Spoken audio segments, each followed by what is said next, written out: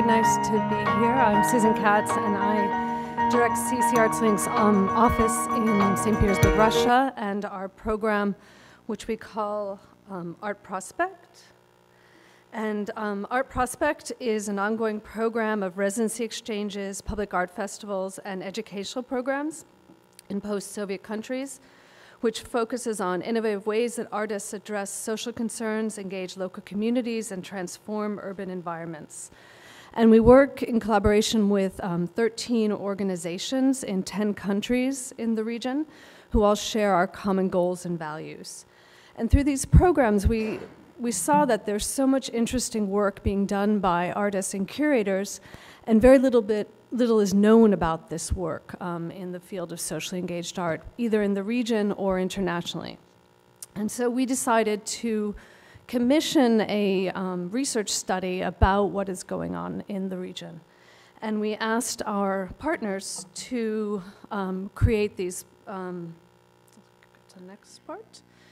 Sorry, first I want to say what the name of this publication, which is called A Miracle or a Misunderstanding, Socially Engaged Practices in the Art Prospect Network Countries.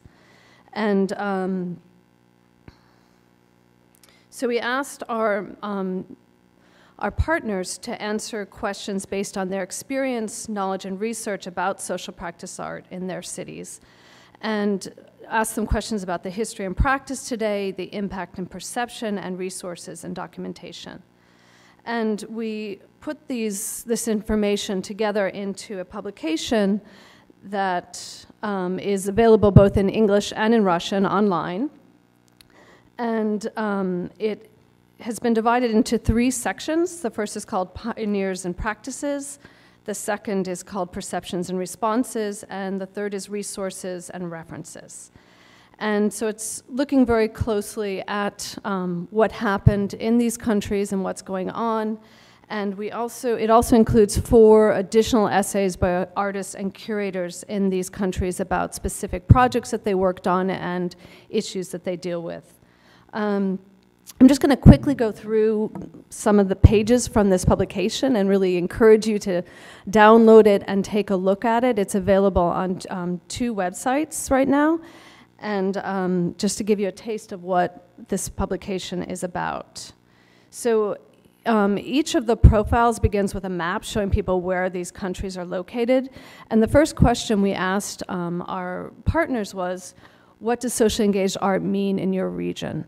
And the answers that we got were quite varied. Here, this is a quote from our partner in Baku about what socially engaged art means. So they talked about the history and some practices of the region, and it also includes a lot of really wonderful visual elements in the publication. This is a picture of a project which I believe took place about 15 or 20 years ago by a group of artists in Azerbaijan who were doing a project about the environment. And this shows, again, Ukraine, and talking about the definition of socially engaged art, which they see as much more related to social interaction and politics.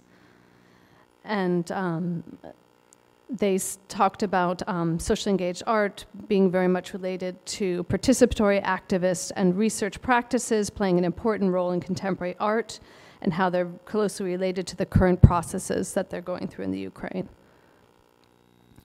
In Armenia, our partners defined socially engaged art in a much more political way and talked about political art and activism. And this is a photo from one of their projects, again, showing how, in the context of Armenia, socially engaged art is very much about politics and activism. The second part of the publication focuses on perceptions and responses to socially engaged art, how both the public and arts community looks at socially engaged art and how the media responds to it. And our partners in Kyrgyzstan talked about a project that they did as part of the Art Prospect Public Art Festival, and how they were very surprised by the public response to the works that were put up. In Georgia, it was interesting that our partners said that the arts community is generally very skeptical about socially engaged art. And in Uzbekistan, they said that the public reacts positively to independent artists, while the reaction of the press is defined by the extent of their own boldness. So of course, we very much found that the definitions of socially engaged art varied depending on the context that the artists were working in. I hope that you will enjoy looking and reading about the different histories and practices in these countries. The final part of each country profile includes references, which are very useful because it gives people information both about the organizations working in this field in these countries, but also often provides articles that give you more information about particular projects or time periods in each of the countries. So you can find the publication both on the CEC ArtsLink website as well as the Art Prospect website.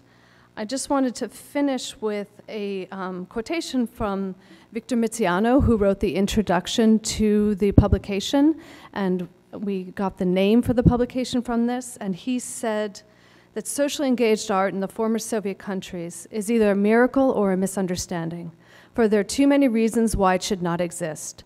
There are too many social, political, and discursive circumstances occasioned by the post-Soviet condition that should have mitigated against its emergence. However, things are more complicated and more paradoxical than that. So I hope that you will all take a look at the publication, and please share your comments with us about the publication.